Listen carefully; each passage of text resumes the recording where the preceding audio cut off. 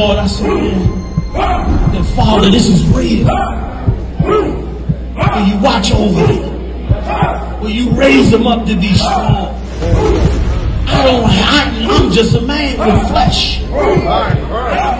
This is what you call for in your scriptures. You said they wore studs and fringes, they got it on. You said they will follow the law, they doing it. You said under Yahanna they ought to love one another, and they doing it.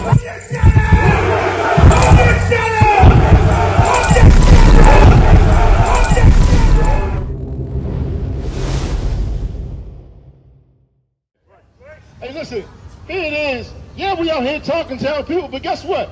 We ain't your enemy, man. You understand? Check that out. We not your enemy up here. Like, this is what you call real love up here. When you got people that, when our people are doing wrong and we're dying because of it, when we come out here and teach our people the right way, that's love right there. You understand? We have a real enemy out here, black man, black woman, and guess what? It's not each other. It's not each other. I'm going to show you in the Bible who the Lord says is our enemy. You stick around, we're going to show it in the Bible. The Christian church don't teach this, man. Let me get Deuteronomy 28 and 48, man. The Christian church do not teach the black man and the black woman who their real enemy is. They make it so mystified. They make it seem like the air is our enemy. Guess what? Or, you know, like it's something spooky or something. The Lord puts a face to who our enemy is, man. And let's get this in the scripture. You got that? 28 and 48. We're going to get this in the book of Deuteronomy, chapter 28, verse 48. You understand? Y'all stick around. Because listen, the Christian church has never told us that told black men and black women that we got enemies. You understand? Stay hydrated. The Sato has fresh water. Deuteronomy chapter 28, verse 48. Therefore shalt thou serve thine enemy. It say, therefore thou shalt thou serve thy enemies. Go ahead. Which the Lord shall send against thee. Which the Lord shall send against thee. The Lord just said that we're going to serve our enemies. You understand? Who are we serving over here? Who are we serving? You understand? Like, we wasn't born here to be equal to this oppressor. We were born here and we were slaves, man. Our forefathers and foremothers got their backs beat. Our sisters got raped. They got their babies cut out of their stomach, man. And guess what? We still want to be equal to something like that. We don't want to be better than that. That's a real enemy. You understand? That brother who looked at you wrong ain't your enemy. That sister that got the same dress on ain't your enemy. You understand? Let's get some more in the scripture. Go ahead. In hunger, and in thirst, and in nakedness, and in want of all things. It's saying hunger, and in thirst, and in want of all things. Listen. Our enemies got us in need of everything. Like, we don't even produce our own water. We got to go to our oppressor for the toilet paper that we use.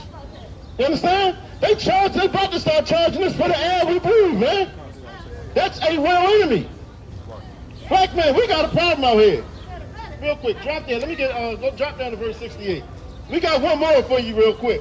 Because we're going to show who the enemy is, and we're going to show some of their tactics real quick. Y'all ready? Is everybody out here ready in Baltimore? We're going to show who our enemy is right here. You got that? Go ahead. Deuteronomy chapter 28, verse 68. Go ahead. And the Lord shall bring thee into Egypt again with ships. The Lord say, he shall bring thee into Egypt again with ships. Egypt means bondage. Anybody who understands, everybody who read the book, the story of Moses, realized that the Israelites were slaves in Egypt. Am I correct? Egypt was not called Egypt back then. Egypt was called Mizraim. Shema Tazarim in the Hebrew. You understand? The word Egypt means house of bondage. Read that again. And the Lord shall bring thee into Egypt again with ships. Hold on. The Lord shall bring thee into Egypt, into bondage again. Go ahead. With ships. With what? With ships. With what? It said with ships, man. Who is the only people that's been taken into bondage by way of ships? Huh? This sounds like the transatlantic slave trade to me. Keep on. By the way, whereof I spake unto thee, thou shalt see it no more again. The Lord is saying, well, I'm telling you this, you're not going to see that land no more.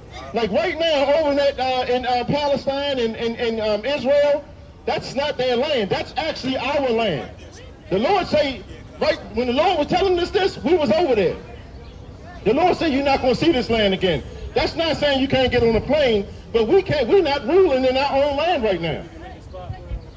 You understand? Like, that's what the Lord is saying to us. Keep on. And there ye shall be sold unto your enemy. Unto your what? Unto your enemy. Unto your equals. Unto your enemy. Unto your brothers. Unto your enemy. Unto your friends. Unto your enemy. The Lord said you shall be sold unto your enemies. You understand? So listen, we all went to school. We all understand history. The Lord say that you are going to be sold unto your enemies. You understand? You're going to go into a house of bondage by way of ship, and you're going to be sold unto your enemies. So let's put this together. Black man, Hispanic man, who's our enemy? According to God, not according to us. The Lord is telling us who our enemy is, you understand? And it's not one another. A black man should never have another black man as an enemy. A black woman, and when I say black, I'm talking about I'm talking about everybody on this tribe. All of us are black. That's all. Like, we all black. The blacks, Hispanics, the Native Americans. You understand? We are all under the same umbrella. We should never be enemies to each other because we got a real enemy out here, man. You understand? Yeah, read that from the top. And the Lord shall bring thee into Egypt again with ship. The Lord shall bring thee into Egypt again with ship. Go ahead. By the way whereof I spake unto thee, thou shalt see it no more again. The Lord saying, well, he's telling us this, man, we're not going to see this land no more, man. Like, we are not ruling in our own land. Like, how is that possible? We're dealing with an enemy. We're dealing with an enemy that's so diabolical. Let's picture this. Let's picture that you have a home, right? Someone kicks you out of your home. They take your house and then tell you can't come in it. You understand? Am I supposed to be friends with them? Or are they my enemy? That sounds like an enemy to me. Guess what, black man and black woman? This has already happened to us. You understand? We are putting a face to who the enemy is. You understand? Let me get Lamentations 4:18. Hey, thank you. Listen, we're going to get some more in the scriptures, because guess what? Not me, it's Salaki. Hey, we're going to get some more in the scripture, because guess what? Because we don't see them as an enemy, this is why we die in the streets. We take on their culture. We do the things that they do. You understand? We sin against our power. The one power that can protect us, we sin against him because we don't know who our enemy is, man. Because the Christian church tells us that we should love everybody. That's the problem with our community, man. We have been so brought and sold by our enemy, man. But guess what? He's giving us the blueprint right here.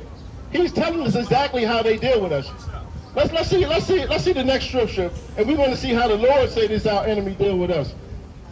Lamentations 4:18. Come on, you got that? Go ahead. Lamentations chapter 4 verse 18. They hunt our steps. It says they hunt our steps. Go ahead. That we cannot go in our streets. They say that we cannot go in our streets. You understand? Listen, there's a certain diabolical people out here, right? They will go across the entire earth, or they will spend $20, $30, $40, $50,000 to go and hunt an animal, cut his head off just to hang it on that wall. But guess what? That same diabolical person, he sets laws up and he hunts us still to this day. Listen, a black man, we can come out of our house and guess what? We don't know if we're going to return that night. This is why we got to be one with each other, black man and black woman. Like, we don't have to have legal problems. You can step out your home and you may not return. That's the reality of our people, man. Because they hunt our steps. What does that mean? Like, anybody ever been to Chinatown? Anybody ever heard of Chinatown in the audience? Listen, in Chinatown, do you think that they have the Japanese patrolling them? Matter of fact, let me bring it home to Baltimore. If you go to Jewtown, right, and everybody know what Jewtown is, right? Do you have any Germans controlling Jewtown? Do you have any Germans policing Jewtown up there? Absolutely not. Why is there no Germans policing Jewtown? Because guess what? The earth understands that the Germans did something to the to the so-called Jewish people. You understand? Guess what? Black man and black woman, our enemy are hunting our steps. That's why they're policing us in our communities. You understand? That's why if the police get behind us, our registration can be right, our license can be right. But guess what? When that police turn the lights on, don't you get nervous? Don't you get fearful? Because you know that they will plant something on you. And guess what? And you won't be heard from or seen from again. You understand? Because they hunt our steps. This is what the Lord is telling us, man. This is not our words. Keep going. Our end is near. Our days are fulfilled. They say our end is near. Our days are fulfilled. That's exactly what it feels like, man. They feel like, listen, we come encounter with this oppressor, man, and we feel like our days are in. You understand? We feel like something's going to happen to us. That's why we feel the need to switch up when we get around them. We want to show them that we're a good black person. We want to show them that we're a good Hispanic. We're not like the other ones. You understand? Black man and black women, be who you are. You understand? And guess what? There's nothing wrong with who you are. But guess what? We got to come together in righteousness. That's the problem. We don't come together in righteousness. The way we can do that, man, come get a flyer. Come get a flyer and come into the school, man. Learn what the Lord expects from us. Learn what it means to keep these laws, statutes, and commandments. Learn what it means to be a brother and a sister to your people. That's right. You understand? Like, that's what we have to do. You're not going to get that nowhere else on earth. You're going to get that here. Like, this is love talk that we're giving our people right now, man. Yeah, it's going to hurt. The truth hurts sometimes, man. Guess what? Medicine it doesn't always taste good. But guess what? You need it. You need that medicine, and that's what this is. Drop that. Let me get 1 Peter 5 and 8, man. Because we're being hunted out here. We're being killed. Listen, we got more sisters being unalived and kidnapped day by day. And that's not it. Listen, we the only people on the face of the earth that's still talking about what's happening to our kids on that border, man. The Christian church don't speak on this. You know why? You know what? Somebody really impressed me and tell us why the Christian church don't speak on these issues. Not only do they not want to know the truth, guess what? They are brought and paid for by the same people that's oppressing us, man.